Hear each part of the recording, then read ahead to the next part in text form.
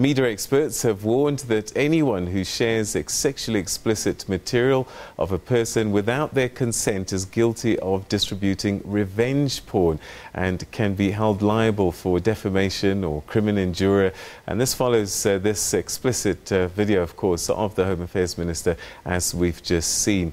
Well, let's chat now to social media lawyer Emma Sadleir to get a little bit more about the legal aspects of this. Emma, thanks very much for joining us. Welcome to the programme. Thank you. It's been a busy day. I guess, you know, when you started your practice, you could not have foreseen just how big this area would become, and that I guess case law is still being written even now, how to deal with some of the things that we're seeing.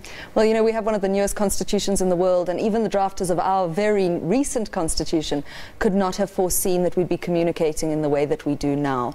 You know, some of the law is established. We have laws around defamation, around privacy infringements, which would apply in this case. We don't yet have specific criminal laws around revenge pornography. So I've been working hard in Parliament, making submissions on those laws, and we have them in draft format. We have the revenge pornography criminal offence, which is contained in the Cyber Crimes Bill and in the Films and Publications Amendment Bill, and I'm hoping that those will be passed quickly. And basically what that'll criminalise is any non-consensual distribution of private sexual content, whether it's a photograph or a video, which I have to say is something that is just so common these days. I really think that sexting has become quite normalised. We see it at teenage level. I think that also what needs to happen in a legislative change, which is urgently required, is to decriminalise consensual sexting between teens, because at the moment the way the law deals with that content is if a teenager sends content to somebody else and they distribute that content without their consent, then the person who created it is guilty of the crime of creation of child pornography. And so we need to be able to combat that criminally. At the moment you can go and lay a criminal charge of criminal injuria. It's when somebody seriously infringes your dignity. It's a fairly generic criminal offence. It's the one that was used to imprison Vicky Momberg earlier this year for racism. We saw Penny Sparrow guilty of criminal injuria. It's not a specific law around revenge pornography, and we use this term, Peter, colloquially, revenge pornography. We should be using the term image-based violence, because that is what this is. All right, so let's unpack and use this perhaps as an example. So I shoot myself in a video, and let's say I do send it to someone. The person who receives it, do you have to explicitly say, listen, it's just between you and I? Is it implied that it's just between you and I? Or can I, as the receiver of this, do whatever I want with it? Does title pass? Yeah, so I think that where possible, we should have discussions around consent. And I have to tell you that I'm inundated in my practice with people phoning me who have been victims of sextortion. Maybe somebody they met online, maybe they met on a dating site, on Tinder or on Grindr, maybe they met on Instagram or on Facebook, even on LinkedIn. And they chat to this person, they start this online relationship, and that person solicits intimate content out of them, whether it's a nude photograph or a pornographic video. And then they turn around to that person and they say, we want you to pay us 5,000 Rand via e-wallet, or we're going to put this online. We're going to create profiles using this picture. We are going to send it to, if you're married, your wife, if you are employed, to your boss, to your children who I'm following on Instagram. And people generally panic and they pay. So this extortion around nude content is not a new phenomenon. Before the minister has come out and really raised awareness around this issue, it is something that has been happening a lot. I probably get 5 phone calls a day from victims of what I call sextortion. So, you know, I think that the rules around sexting have to be that we need to have a discussion around consent. If I send you a nude, then that does not mean you can send it to anyone else. And of course that should be inherent. But we're seeing magistrates' courts sentencing people to adult life skills program. You know, maybe what is common sense is not that common. So I think that we need to discuss who we're sending it to. We need to have discussions around consent. We need to know who we're sending that content to, not just to somebody who we met on the internet.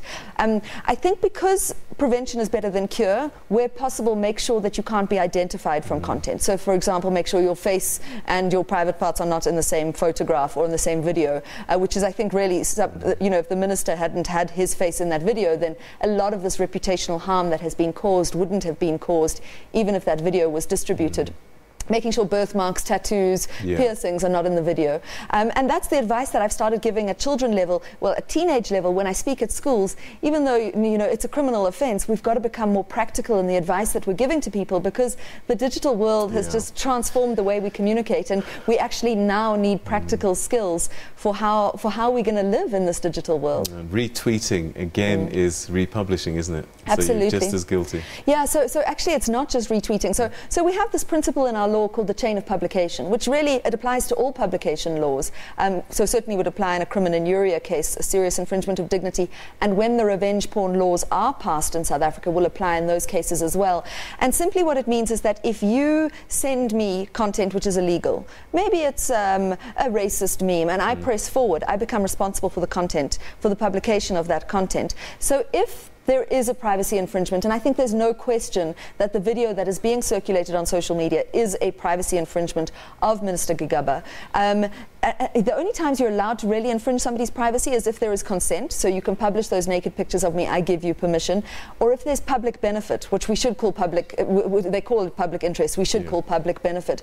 So if at the core of it there's something illegal happening, you know, then privacy can be infringed. And I'm reminded of the case that was brought on an urgent basis to the Johannesburg High Court last year, where a woman had sent a pornographic video of herself to the then Deputy President Cyril Ramaphosa, and that was hacked in the lead up to the December conference last year in the Dirty Tricks campaign.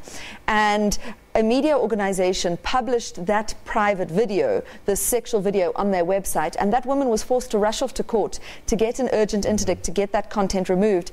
And the judge was absolutely clear in that case that yes, you know, it might be interesting to the public, but there's no public benefit in consensual sexual activities between two consenting adults, even if it is extramarital. Well, there's one area that I think also needs to be explored a little bit, and we often take for granted. So what we're seeing at the moment are private pictures being sent privately. Let's assume you're in public now. You're at a nightclub, you drink too much, and your shirt falls off or something, and you have one of your breasts exposed. Someone takes a picture, video. Is that still falling within the privacy laws? Yeah, so then it starts getting quite complicated. But in simple terms, if you can show that you have a reasonable expectation of privacy in a particular set of circumstances, and somebody infringes it, then you can sue them.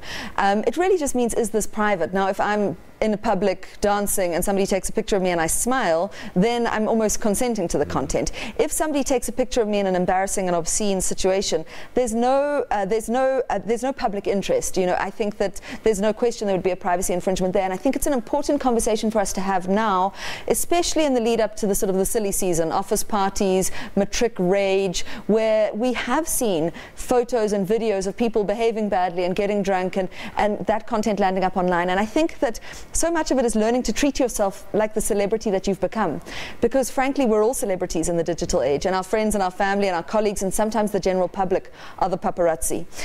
It's not your friend's human right to take pictures of you in embarrassing and obscene situations. If you're doing something illegal, then there is a reason for your privacy to be infringed. But generally, if you say no, the answer is no.